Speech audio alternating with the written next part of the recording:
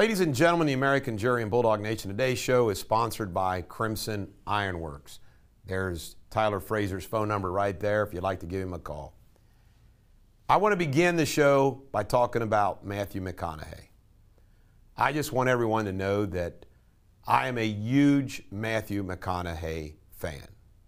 And I think he's a good guy. Unfortunately, and I'm giving him some slack. Many of you might not give him much slack, but I'm going to give him some slack. Because just like many traditional liberals that we always got along with, that's where he is. He's not one of these crazy woke people. He is not.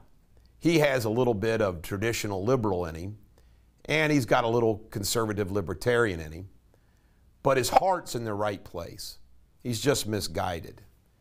And you always got to be careful when the emotion is applied to the wrong spot. I will sum up my response to his comments about guns as follows. I don't believe there is any evidence at all, that law-abiding gun owners are a problem. It is mentally ill, it is criminals, it is evil people, and we all know they will get their hands on guns no matter what.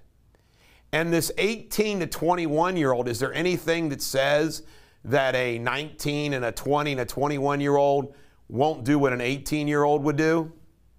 Shoot up a school? Where's the empirical evidence on that? Where is it?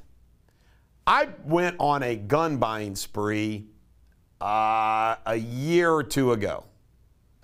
Every time I bought a gun from the gun place, I filled out a form and I had to come back later to buy the gun.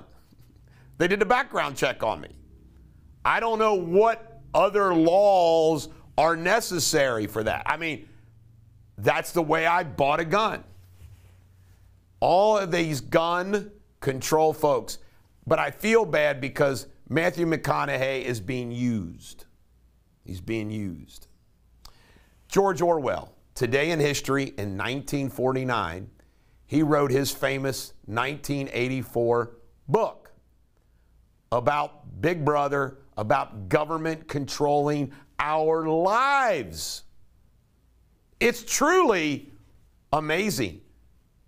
It's a prophecy. It's a prophecy. And it's scary. Who would have ever thought 1984 would deliver some truth? Steve Bannon is a street fighting brawler. I can connect to this guy. He's a lot like me. He'll fight. He has subpoenaed Nancy Pelosi and others on this committee to his hearing, to his trial. He's going to cross-examine them. You know, they can't.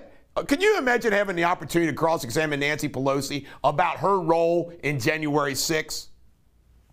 Her responsibility to protect the House and intentionally not doing it?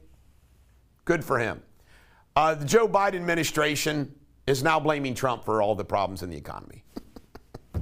They, when in doubt, well, let's just blame Trump, see if that works. Biden's at 34% approval rating. I don't know how he's that. We now know, based upon this immigration, isn't it crazy that they've made all states a border state now? In other words, it's not that, okay, you live near the Mexican border, you run the risk of having a bunch of illegals. Now, no matter what state you're in, they'll ship them to you. Can't make it up. And then Yellen. This is our Secretary of the Treasury, the numero uno economics officer in the Biden administration, and she says she hopes inflation goes down. She's going to hope it away. It's unbelievable. She got no answers. This is the Bulldog. Every dog has their day. Want to thank Crimson Ironworks.